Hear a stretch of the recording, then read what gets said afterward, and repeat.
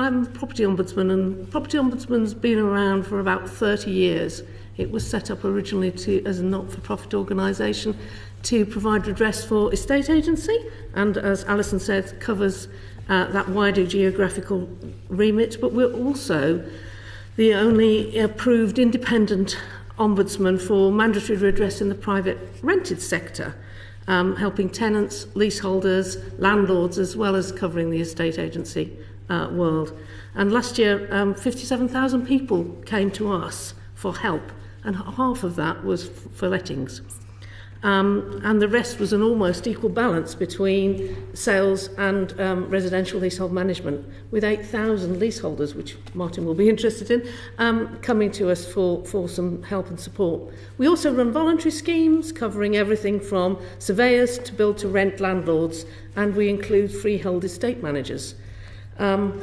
The fact that we're an independent, not-for-profit organisation validated by the Ombudsman Association is very important, because the nature of ombudsmanry seeks to address the power imbalance that generation rent made reference to in your previous one of your previous sessions, because it removes the inherent bias that basic redress processes contain. It removes the responsibility on the individual to be an expert and able to evidence their case. We do that for them. And finally, as an ombudsman, we offer three components to our service. So we do the advice and support function at the start of a process. We offer that inquisitorial approach to decision making, but we also gather all the data and intelligence from all of that, and we use it to drive change, whether it be with the industry, working with the industry in terms to improve standards, or whether it be with policymakers. So key issues like no DSS and no kids, which you'll have come across in various environments, come through from our casework, and so they give us a solid evidence base to think about how we might want to address those sorts of things.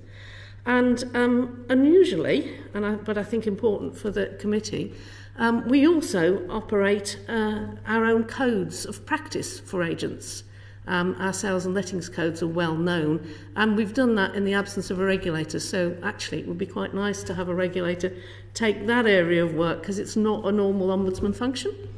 But I think all of that does give us a unique perspective when we're thinking about both regulation of property agents, but the challenges that we're faced in the private property sector more generally at the moment.